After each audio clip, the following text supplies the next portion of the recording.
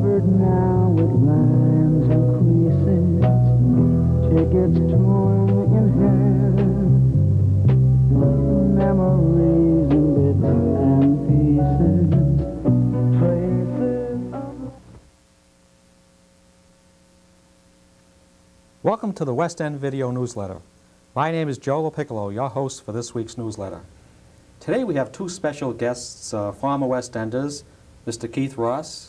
Hi Keith, welcome to the show today. Welcome. And the gracious Anna K. Stevenson Grant. Hi Anna, how are you doing? How are you doing? Fine, fine. Welcome to the show. Glad to have you here today. And the West End, Anna and Keith, was known as a melting pot of all colors and nationalities. It was known as an urban village. And a good part of the history of the West End before, in the 1800s, was the West End was all black originally. Then it went to Irish and Jewish and Italian. And then it became a melting pot of all nationalities. And part of the culture that we haven't heard a lot about is the black culture in the West End, which you were a great part of. And tell me, Anna, what was it like growing up in the West End? I don't know. I came to Boston when I was 7 years old. We came from Virginia. Mm-hmm. And from day one, you know, I got lost the first day, and everybody rounded up, brought me back to my uncle's house. And it's always like that in the West End. You know, if someone steps out from somewhere else, everybody knows that you weren't there. They knew you didn't belong there. Mm-hmm. It's like I had a lot of fathers. I had Italian fathers, I had Jewish fathers, I had Polish fathers. And they were my fathers. If they said for me, I want you off this corner in 10 minutes, I knew that I had to go home in 10 minutes and not say to my mother that Mr. Wilkowski said, get off that corner. I knew I had to be home. Mm-hmm. And I knew he told me because he cared about Anna Kay. We had that kind of thing, like, you know, they knew I was supposed to be home when the street light come on. Everybody be in the window. You on your way, Anna? You know, get down there. And as I go, someone else told me where I had to be. But then, you know, like, you know, we was poor. But I never realized how poor I was until I moved out of the West End. You know, if you're broke now, you have to go to somebody. If you were broke in the West End, everybody was coming to you. If my husband was out of work and Anna Pork and Mickey would say, Dave didn't go to work yet? And I said, no, send the kids up. But Anna Samaria said, oh, you're sending them up to her house, huh? Oh, what's wrong with my house? But it was just that love. You know, you could just feel it. It wasn't like, I never appreciated the West End until I moved out. You had so much, but we really didn't have anything. I wish that my children could grow up. I could turn back the hands of times and be where I was. Mm-hmm. You know, just everything was like the movies. You know, we had fights. I had big family fights. You know, I'm not talking to her no more. You went down the park, you put your hands up, you fought, and it was all over with. Exactly. You know, you came home. Their mother would call you upstairs, come upstairs and eat. Get your face washed. Your mother won't be home in another hour. It wasn't like, I don't want you to talk to that kid because this one's over there is doing that. It was never like that. We were a family. The police was our family. I'm not Catholic. Father Powers would come to my house. He'd see that if he knew my house was out of work, I'd come out Monday morning. There'd be a basket in front of my door. The rabbi would come over there the next day, and there would be something else in front of my door. We had a unique family, you know, it's good. Keith lived 3 doors down from me. I could tell you everybody lived in each apartment. Mm-hmm. I'm black, I know I'm black. I was never so aware that I was black until I moved in a black neighborhood. And I heard words that I never heard there. In the West End, that's right. You know, and I was amazed, and I'd come home and I would be crying. She says, are you crazy? My mother said, are you crazy? And I was a grown woman. I couldn't deal with that. I hear people say they have problems with, I mean, that's on them. Mm-hmm. You know, if you have a problem, let it be yours. Exactly. But I wasn't brought up like that. I like where I lived. If I could, like I said, if I could turn it back, anybody I meet from the West End, we just can't walk away from each other. We got to hug, we got to touch, we got to ask about whoever's there. and you spend all that time. You know, life is good. I'm glad I grew up there. I don't regret a minute, even the hardship, the pain, everything. I had the best. I talked to Phil Donahue, and he was angry with me, and he told me there was no such place. It didn't exist. And I told him I could call anybody right now, the friends I've been with for 30, 40 years, and I would get the same hug, the same love. And if they had to cuss me out, they'd do that too. How did this happen? How did this... He was on TV, and he was talking about, and the myth of the West End. Oh. You know, it was a mythical thing. And it hurt me to my heart. And I didn't think I could get to him, but I got on the phone. So you called, huh? Yeah, I called. I was angry because he was never there, and so he didn't know. Exactly. You know, had he been there, he'd be ranting and raving just like I am, and I'm proud to be a West Ender. I wouldn't want to live anyplace else. I am too. You know? Right. And when I brought my daughter, I had told my daughter about the West End. She listened. She said to me, I really don't want to go. I said, oh, come on, you meet my friends. She says, Mom, but when she got there, and she started meeting everybody, and she met Philip Odom. You know Philip. And he just carried on, and she came back. She says, Mommy knows real people. Real people. She says, everywhere Mommy went, Mommy got a hug. Everybody knows Mommy. But everybody knows everybody from the West End. It isn't like you live over there and you're so-and-so, and you live down there and you're so-and-so. Even when you're broke. I remember I didn't have enough money to get a whole loaf of bread and go get 3 slices of bread. And they find out that's all you had. Get out of here, take the bread and go home. Where can you do that now? No place. Sit on your doorstep all night long. Please come by, see if you're all right, and go on. And we had police friends. We had police friends. I live where I live now, you got to lock your lock. If you give somebody a nickel, they beat you out of a quarter. It's disheartening, but I'm not going to change because that's about me. And I would blow my whole heritage. And I wasn't born in West End. I wasn't born in Massachusetts. That's the only home I recognize, and that's the only home I want. Now, Keith lived there, and we worked. And we were hard-working kids, bringing home money, go down to Haymarket Square at 4 o'clock in the morning, tear a box and bring home and put it in a cold wood stove. You made some money, you take your little money and throw it on the table, let your mother pick out what you want. You ask your kids for a nickel now. You ask them to pay part of the rent. They have seizures on you.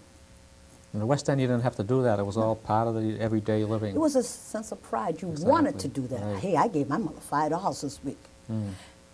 But I think we lost a lot. I think we lost a lot. I think they took our heart. They sure did. You know, and I'm not ashamed to say I cry big times. I get dramatic. I work myself into a stage that people want to get away from me. If you say Western Weird, you know somebody over there? I want to go. I want to be there. Because I know that when I can be around them people, I can be Anna Kay. I don't have to be something for somebody out there. I can be me. I can be me. You know how it is to be with somebody that you really love, and you know they love you, and then be around somebody you know they're gaming on you, they're telling you a story that they want you to hear. That's a hard thing to be. I have to have 40 faces for somebody else out there. But when I get around the West End, I can take off my shoe. I can play anyway. I know I can go Sue Digatano's house. She up on the door. You know what is up there? This is Anna Kay's room. Okay? That's today. Right now, I can go And the West End's gone 30 years ago, and you still have this experience. I can go to her house right now. This is Anna Kay's room. Imagine that. Okay? Right. Do you know what a beautiful feeling that you fall out in the street out there, they'll step over you twice, and then may come back if they see the shoe fit them. That's bad. But in the West End, if you got drunk, I take you home and bring you up your house. I'll call your wife. Hey, he's up here. Come and get him. I'll let him sleep. I'll pick him up in the morning.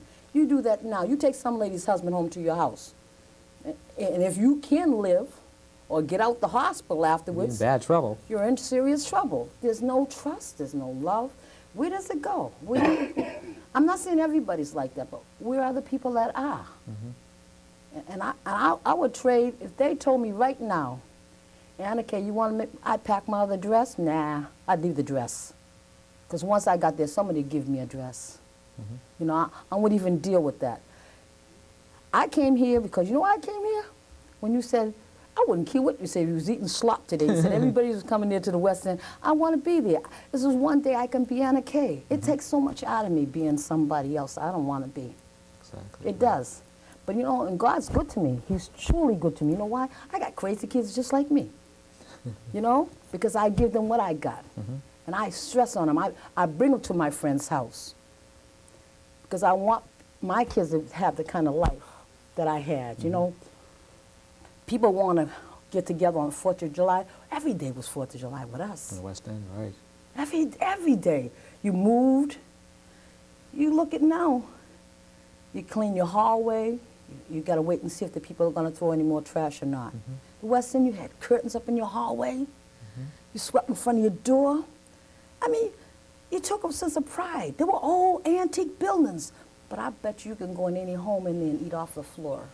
You know, that's the kind of love. I know the Parkers had 23 kids. And they had 3 floors.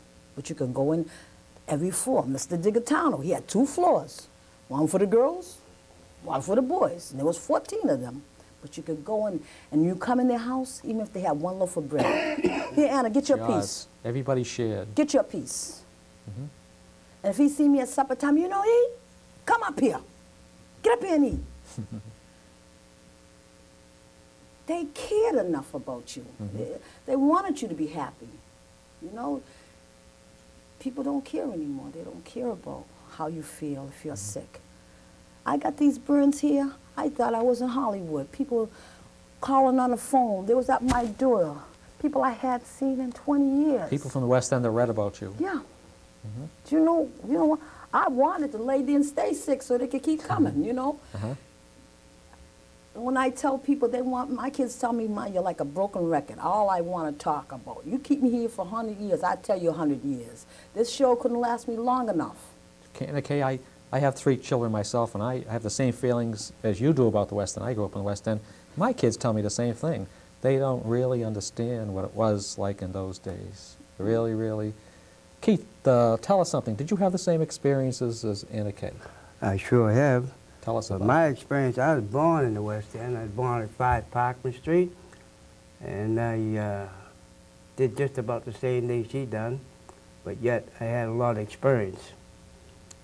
I used to hang out with this girl. We used to hang in the William Blackstone School we graduated at, but I was the only colored,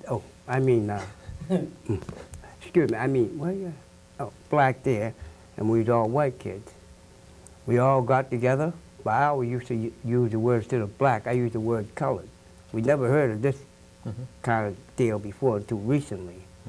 We used to play, we used to have fun, we used to skate, rode bikes, and a few of my boys would come and say, "Well, what do you say, Keith? Let's go get something to eat." I said, "Why don't you come up my house?" No, we go up there. We leave the Blackstone School. We go down, like that was North Russell Street. We walk down North Russell Street. One of the boys' mother would call, "Keith, Jimmy, John, up the house." You know what, John Smanali? Sure. Oh, yeah. Yeah. And we have to go up the house and eat. She wouldn't just let us stay there. I have to go up there. I have to call my mother and say, "Mother, all right, stay there, enjoy yourself." We come out of there. The girls on Hill Street, we go with the girls on Hill Street, we're going up the library. Most of it, we deal at the library a lot. We mostly went to the library a lot, read and stuff like that, get the education. We never knew all this stuff that was going on. And till recently, like when I graduated from William Blackstone School, instead of me staying there, I decided to go into service because I wasn't making nothing, and I was blamed for something which I didn't do. My father, accused me of it, so I had to deal with it. So I just went into service. Came home. We had 15 in the family. 15? 15 children. And did you live in one house? I lived at 35 Spring Street all my life. And I had a good time. And did you take up the whole house? The whole no, different just, floors or just one apartment? We had 10 rooms on the top floor. Oh, imagine that. And the man that owned the place was Brightman's Meat Market. I worked for him downstairs. He would give me meat. Take upstairs, eat. All the kids had a good time. They ate and everything. We had wooden coal stoves. I remember in the winter time, it was so cold, I had to go way up there and get a bag of coal, a 100-pound bag, and carry it out. That was nothing. And the wood, we used to break the wood up like that, put in the stove, something to keep warm. and still had to go to school. Okay. Did you ever go down to the railroad tracks to get the coal from the old I sure did. Bring them back? Yep. That was down by North Station. Right, right. I had to pick it up, throw it in a bag, and run home to warm the fire and stuff like that. Oh, great. We'll And get also- ice in the summer. Ice in the summer, right, right. Oh yeah, the ice house, yeah. From the Okay. ice from the trains, ice from the trains. Okay. Hoping that one of those crates breaks so you Remember get that? the Yeah. food, and then the guys would give you the food if they broke off of there. You know, great. it's good. Okay, we're going to stop for a minute. We're going to break away from, we're going to go to a tape that was filmed at the Afro-American History Museum up in Beacon Hill, which is still part of the West End. And our narrator is going to be the curator of the museum. We're going to break away for a while, and we'll be back shortly.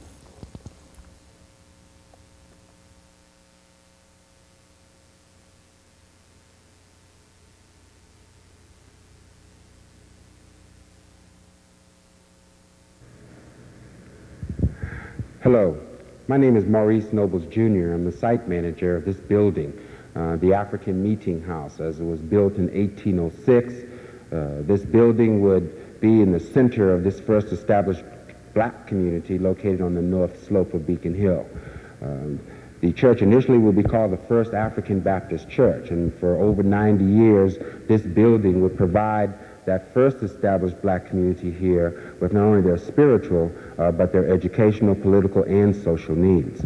The church, for instance, in the year of 1808, whereas there were no schools in Boston that would allow for the accessibility of black children, this church in 1808, the basement of it would be used to educate all of the black children in Boston under one roof.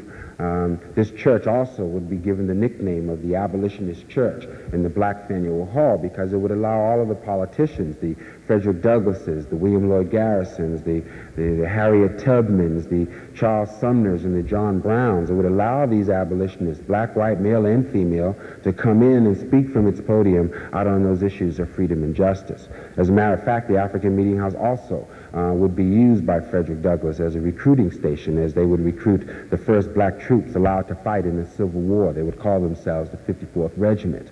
William Lloyd Garrison also, as you can see here, possibly behind me, would also be not only allowed to speak from the podium, but he also, in the basement, would use that space to create or to establish a new organization calling themselves the Anti-Slavery Society, the New England chapter. Mariah Stewart even would give her farewell speech from the basement of the church. The building today is basically used as it was in the 1800s, as it is today owned by the Museum of Afro-American History, and whereas it is the principal and chief artifact of the museum, we basically try to meet those same needs of our surrounding communities as our sister church would, as our forefathers would use it in the early years. We still try to hold some spiritual services here. We still try to meet some of the educational needs of our communities. We hold tours, for instance, every day, Monday through Friday, 9 to 4, 10 to 4, whereas we have school groups of children coming from all over the country into the African Meeting House to learn of its positive side of history, giving them a different perspective of the African American and his history.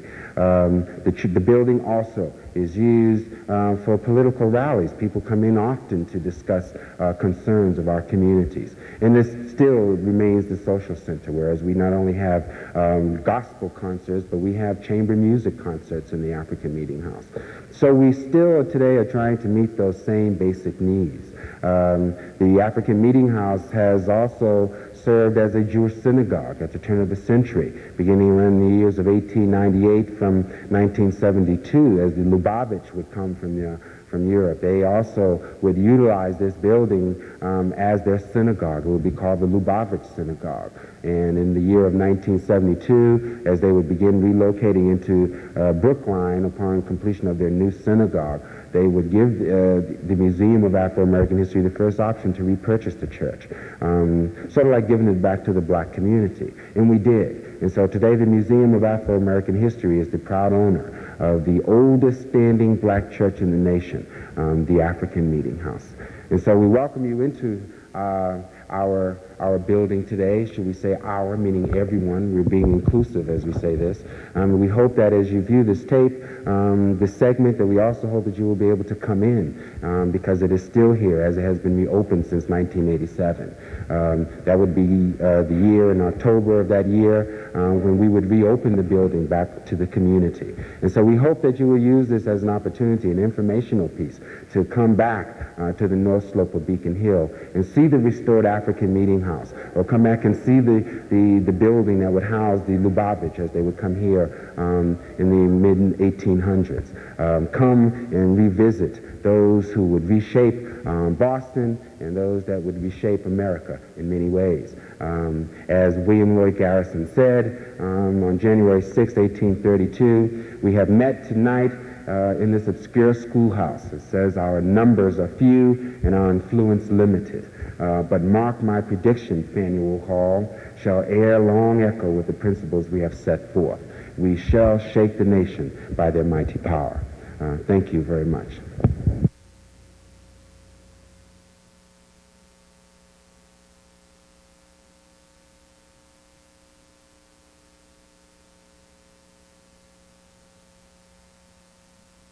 Okay, we're back live now, and we'll continue our discussion on the black perspective about growing up in the West End. And okay, what schools did you go to in the West End? Do you recall the schools? Mayu, Walter Winchell, William Blackstone, Peter Faneuil. Mm-hmm. Oh, I think that's about it. And how was the schooling there? Was it? It was strict, was good. Mm-hmm. And the reason why I know it's good because I've been out of school for 1,000 years already, but I went back to go to college. Did you really? And I thought I'd forgotten things. And they start coming back, different things from different teachers had taught me, and it start coming back. Like I watch my grandchildren go to school now, and they're getting out of school at 19, 18, 20. When we were kids, we got out at 16. You know, I wonder why it has switched up like that, because things my grandchildren are learning now, I learned in the 7th grade, they learning in like in the 9th and 10th. Mm-hmm. It's almost like they went backwards. I can outspell my grandchildren.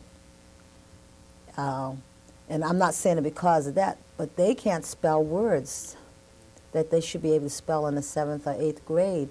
They're spelling words at 5th grade level. Mm-hmm. I'm wondering if these kids have lost something. That I think at that time the teachers demanded more from you, and you didn't have that hub in, you know, outside of school and stuff. You know, you went to school and it was business. Mm-hmm. As usual, you know, you did not come in there and smoking cigarettes and razzmatazz, and they would bring your parents, and if your parents had to stay out of work, too late for you, you know. Mm-hmm. And you know, don't let your parents hear that you was rude in school. You know, that was, my mother wouldn't accept nothing. A C in conduct, a C in effort. I'd been in there, I'd be collecting old age pension now.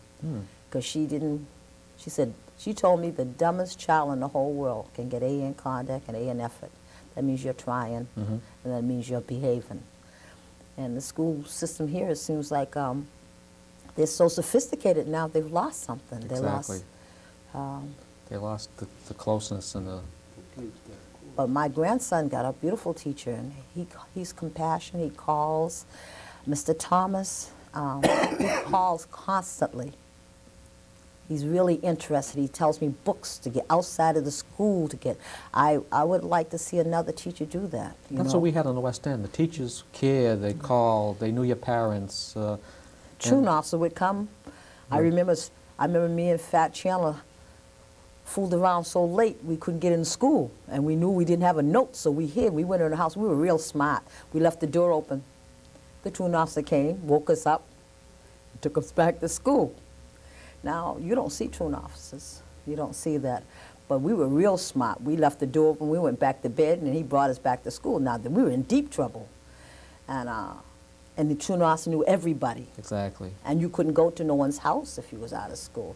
It's a different aspect now, you know. Tell us the watermelon story. You had a very interesting the watermelon story. Keith's sister Edie and I stole a watermelon from Snippers on Spring Street. And Snippers was a little grocery store. Yeah, you know how big he was. He weighed about 500 pounds.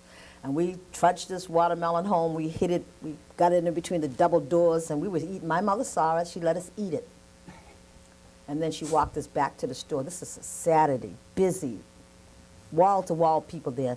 My mother, she said, I want you to go in there and tell this man you're a thief. I say, what? Tell him you're a thief and you're going to pay for it. I begged all the way up the street, please, Ma, if you ever love me, Edie's right behind. Come on, Edie, you're going too. She said, and we had to go up there and tell this man in front of all the, I said, I'm a thief. She said, no, tell it loud so everybody can hear you. I said, Mommy, please. I had to say, I'm a thief and I stole this watermelon.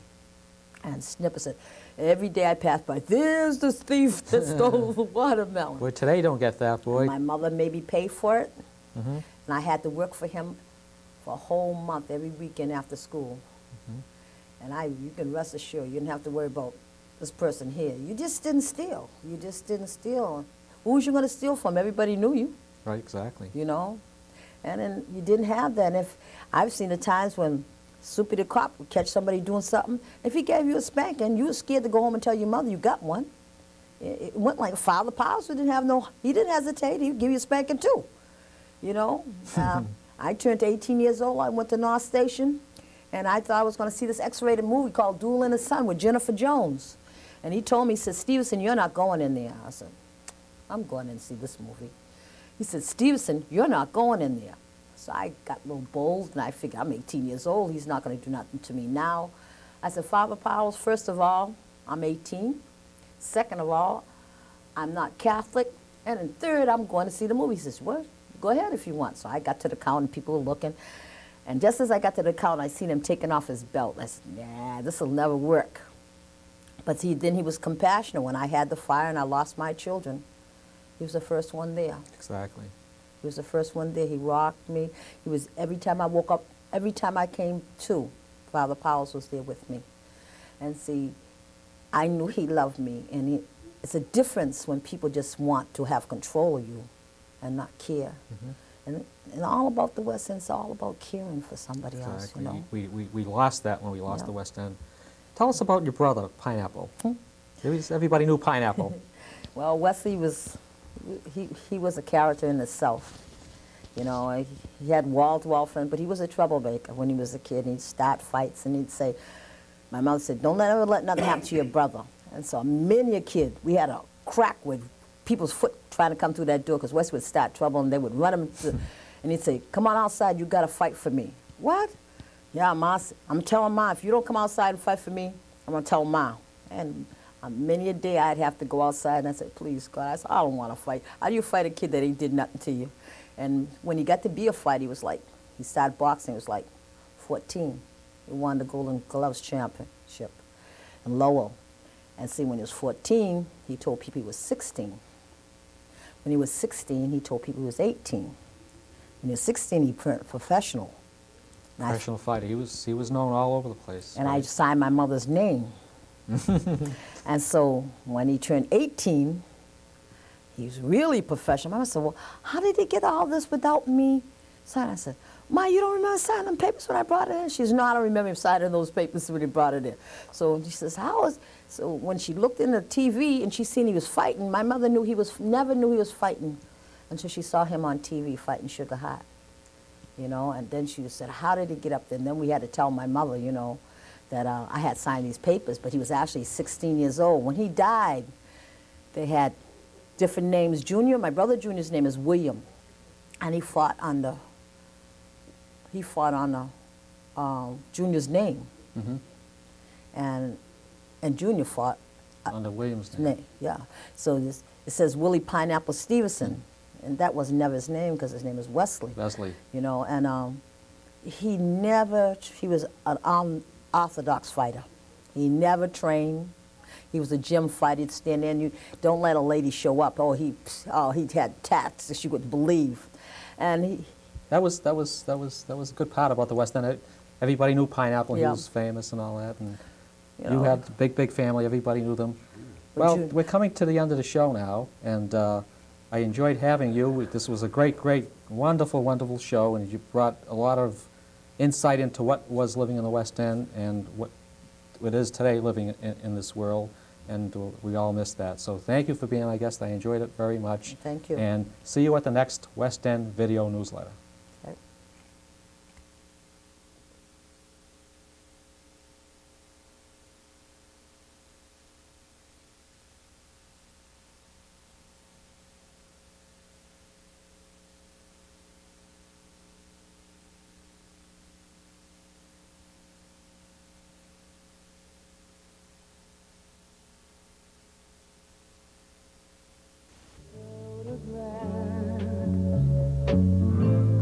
covered now with lines and creases. Tickets torn